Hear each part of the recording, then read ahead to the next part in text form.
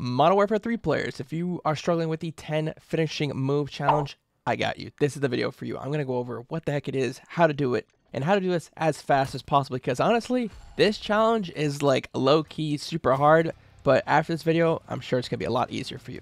Alright, pay attention how to do a finishing move. Starting off easy, you have to knife them from behind. But even more importantly, you have to hold down your melee button. So for me, I play default on controller, so I have to actually hold down my right stick. If you play tactical, you hold down your B button. If you're a keyboard and mouse, you hold down your melee key, okay? But the thing is, you have to do it from behind, so the enemy has to be facing the opposite way, as I just showed you. Now, something super important to discuss, so let's pay attention here. So first of all, you can change your finishing move in the operators tab. Now, this is actually super important because some of these actually take super long to complete and actually register the kill. Now, that is a problem because when you were doing your finishing move, as I'm showing on screen, hopefully right now, there are actually differences in the timing of when the kill registers, so you want the fastest finishing move possible. Now, some of you are going to say, that doesn't matter, Crow Show, who cares? Or I want you to look at these clips, right? This is a super long animation. My teammate takes my kill. I'm like, seriously, bro? Watch this one, okay? So we're on rundown. I'm flanking behind, and I'm like, okay, I'm going to get this one. This one's going to be free.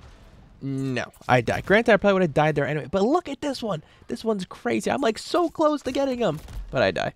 So hopefully you agree now that the timing and how fast the finishing move is actually matters. So on that note, the fastest finishing move is the Get Wrecked finishing move. You can get that from the Warrior Pack bundle. But if you do not spend money on bundles like me, the second fastest one is the Neck Trauma finishing move right here. I found a nice spreadsheet from some nice guy on Reddit, so thank you, whoever that is. I will link it in the description below. Now, other than that, make sure you equip that finishing move to both operators because there's two separate teams. All right, with all that information, let's talk strategy, how to do this as fast as possible. We are going to play 6v6 regular game mode, but we're going to filter it so it's just hardpoint, domination, and control because those are objective-based game modes where they have set spawns and we can run behind them. All right, everyone, from here on out, the best advice I can give you is think like a ninja, okay? Have UAV equipped, try and get them, be stealthy, run through buildings. Think of spots where the enemy likes to jump out of, like this one's amazing on terminal. Use the tack and search to put yourself in those really good positions. When you're playing objective-based game modes, you want to catch the enemies camping around the objective like this one. This was literally amazing. And then I die after, right? I die.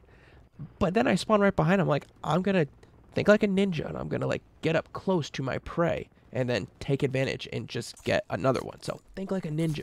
All right, just a few more things, guys. Stay with me. If this video has helped you, please consider liking and subscribing. I put a lot of time and effort. You guys know that. But other than that, there are certainly maps that are better than others. I think maps that have a lot of buildings that are really big, that allow you to maneuver around them, get behind objectives, are fantastic. So, Favela, Rundown, Skid Row, possibly Karachi. Terminal's pretty good. Wasteland, I don't know, maybe. Estate, no. But you really just want the big maps, get around them, get your kills, use the strategy I gave you.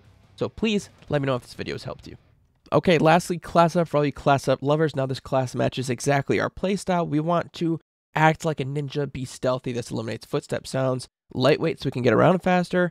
Ghost so we can be hidden from UAVs. Tack insert so we can place attack in their spawn behind the objective so we can get our finishing move kills. Throwing knife. Smoke grenade is great for, cover and such. Karambit so we can switch to that and run even faster. And then MCW just in case we have to take a long-range gunfight. Now here are the attachments. Oh, let me move down myself really quickly. Hold on.